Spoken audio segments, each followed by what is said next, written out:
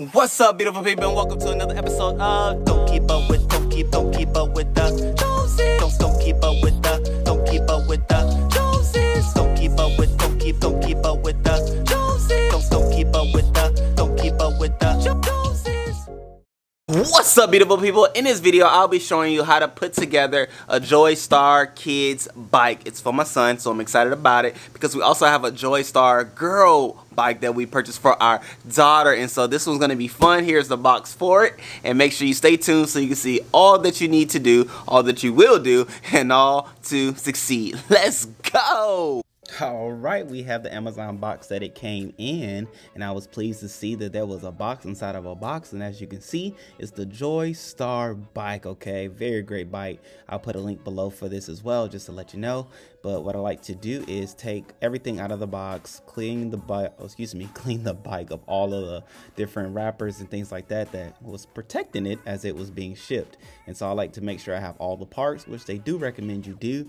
Check to see that you have all the parts before you get started. I mean, I don't know, it's not like you can go to the store, but anyway, safety's first. So make sure you have everything that is necessary to complete the bike assembly, okay? And so what they do recommend is you start off with the front wheel, which, you know, it has its pros and its cons. And also, let me know in the comment section below if I have the bike the right way. I was a little questionable about the placement of the front wheel. I think I might have it backwards, so let me know if you think so as well. And so, like I said, they have it there, and then what they do recommend is once you, as you can see, I'm trying to figure it out, but there's like a little piece, I do want to say, that has a little hook, and you'll see when you assemble the bike, but you want to make sure that hook piece is within the hole on the brace of the bike, okay? And if you're not looking at the bike, you may not understand what I'm saying, but once you physically see the bike in front of you, you'll know which piece I'm talking about. And so you'll have that piece with the hook into the hole like a washer, and then you'll have the nut that goes on the outside. And so that's how you secure the front wheel to the brace itself that, you know, is a part of the bike. And so from there you do the handlebars, which is pretty cool the way it's set up. You loosen the bottom, and then once you have it where you want it in the hole, then you'll tighten it along the middle area, and then you have four little we'll call them screws that you have to loosen up so that the handlebar itself does come up, as you just saw. And so, you know, then you just tighten it down, which is a part of the tool assembly packet that comes along with the bike. So pretty much you have what you need within the set itself. I'll show you later on where I had to use an extra tool outside of the box, but nonetheless, you just go ahead and tighten it so that it's nice and secure. And then from there, it was recommending me do other things, but I just went on ahead and transitioned to the, what's those things called? Yes, training wheels. And so I did that because I wanted a stable bike and not have to like hold the bike on me or brace the bike or anything like that. And so what I do want to say is there's going to be a silver piece that is on the outside of the training wheel itself, but make sure it's there before you put the training wheel on. Okay, it's a rectangular piece, which you'll see that as well, and you'll be good to go. And so then you put the seat on. Make sure that's nice and tight, and then you put the, what are those things called, pedals, the pedals on, and you'll see as I was pointing that there's a R for right and then an L for left, and the R for right is green, and so it's green on both the pedal and the side of the bike where it should go on, and so will the L be, and the red is for L. But nonetheless, that's how that's set up, and you just screw it in, and then you could tighten it with the tool that comes along with the bike itself.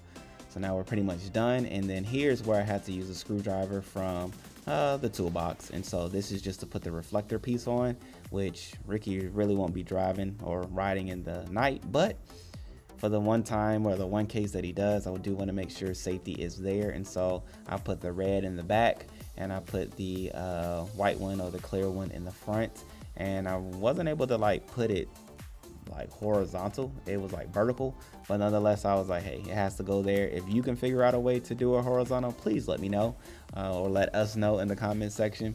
But outside of that, it was there. And then there was a little bell piece as well that I needed the screwdriver for, that I was able to use, because Ricky does like to make noises, and so he'll have a bell that he'll be able to ding ding ding ding ding, or you know, Ricky be saying excuse me and all kind of stuff. But anyway, you know, now cleaning up everything, and those little black pieces that you see, well, before I did that, I went on ahead and tightened everything, because I wasn't able to tighten it in the beginning, but for some reason I was able to tighten it at the end. So I made sure everything was nice and tight, and then I put the black pieces back on just to keep everything safe. Don't want the kids like rubbing the lug nuts or anything like that, and scraping them, scratching them, anything like that. And so you have those black supportive pieces, protective pieces, to keep them nice and safe. And you gotta do a little test, right? All right, great people. So we have assembled the boys' bike. It is all done. All tools needed were in the box. We even have some letters that we were able to put on here to spell his name, Ricky. And then we also have a helmet for him as well. Of course, we know safety is first. We have his training wheels on. The bike looks spectacular. Now, that piece, if I should have done it better, please let me know in the comment sections below, and I'll make the necessary adjustment. As you can see, we are aligned with our handlebars and everything like that. And it's a back braking, or, you know, push the pedal backwards to brake the bike type of bike. So there is no handlebar brake at the top or anything like that, but we are good to go. Like, look at it, y'all. He is going to be officially ready to ride his bike with his sister, okay? So I know he's going to be excited. I know she's going to be excited.